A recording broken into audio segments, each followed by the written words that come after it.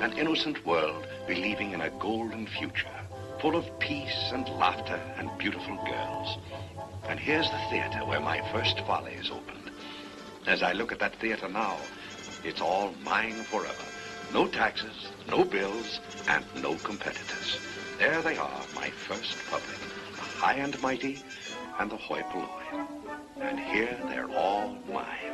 Eternal toys that never grow older. Look at Mrs. Astaire in her beautiful carriage, with her famous horse, much more famous that night than Ziegfeld. And didn't the horse know it? And Diamond Jim Brady, with no horse, but what a filly inside the car. There they are, an old New York first night audience, the judge and the jury. What have you got, Mr. Ziegfeld? Show us your magic if you dare.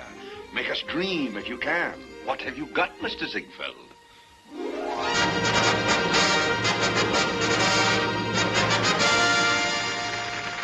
Anna-held hourglass girls.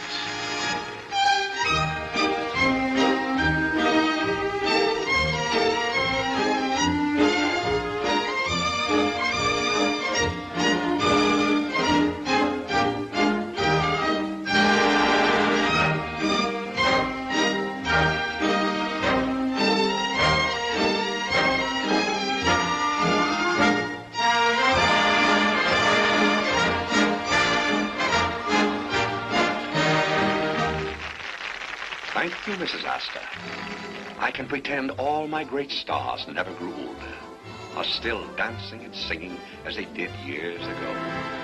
Marilyn Miller.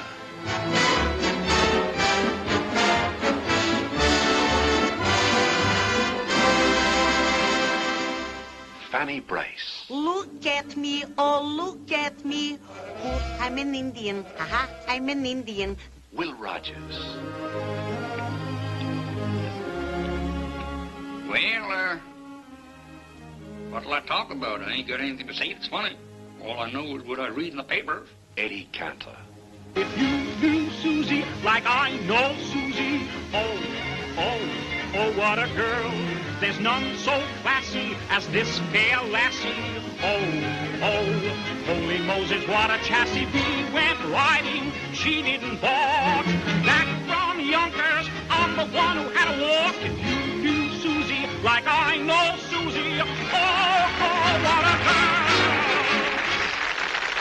I can hear the applause, as if it hadn't disappeared into the past.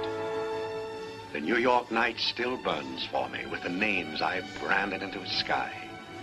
Great shows that were part of the dreams of America. How many millions of people today remember their courtships, their honeymoons, their anniversaries, their happiest moments in terms of a Ziegfeld show? The world will never forget the Ziegfeld Follies.